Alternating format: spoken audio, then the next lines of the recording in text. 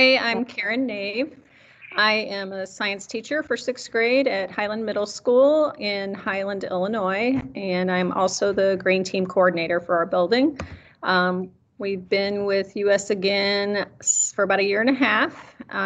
We started with one bin and we're able to fill it so quickly that we now actually have 3 bins on our campus. So we get a lot of good participation from our community year-round.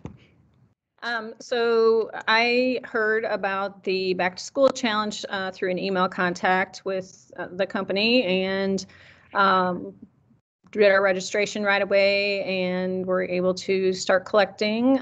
It was garage sale season, so that was helpful. I kind of tried to push that in my publications and promos that I sent out. We used social media, Facebook and Twitter.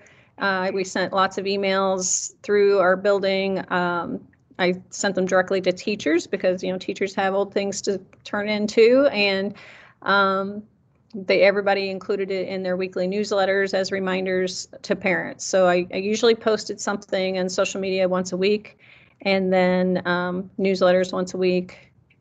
And we had some announcements, a couple announcements just through the building to remind the students. And I always try to plug it with the kids to, it's not just your family, but, if your neighbors are having a garage sale, walk down the street and say, hey, if you have leftovers and if you could bring them to my school, it's right here in town, or something kind of, where the kids would be involved too.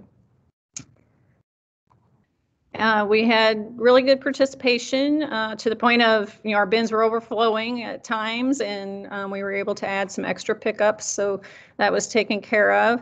I didn't have anybody contact me directly with anything, but it seemed to be well received, and a lot of people in the community participated. Eventually, I would like to develop more of an outdoor classroom situation here. We have some benches that we've accumulated over the years from recycling the bottle caps, was a promotion years back. So I'd like to actually build an area to use some tables and benches and things like that as an outdoor classroom. For me personally, I think it's about keeping items out of the landfill. I'm all about reusing materials. If at all possible, and the textiles, being able to reuse or recycle to make other products is good too. Planting the trees, great. All of it's great. Anything that helps the environment appeals to me.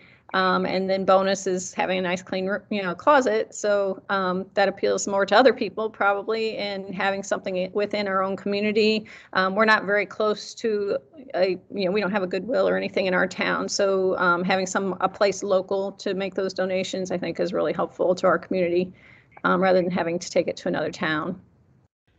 Everything went pretty well. We had a few glitches with the emails. I think it was going to my office and not to me. So I was missing some emails right at the beginning, but we got that straightened out. And I think, let's see, I sent a few emails checking on payments that it felt like it had been a long time since we had gotten payments.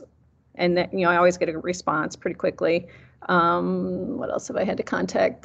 Having to add more bins, and then when it was overflowing, you always respond. There's little things that happen along the way, but you guys have always responded and taken care of my questions, so that's very nice.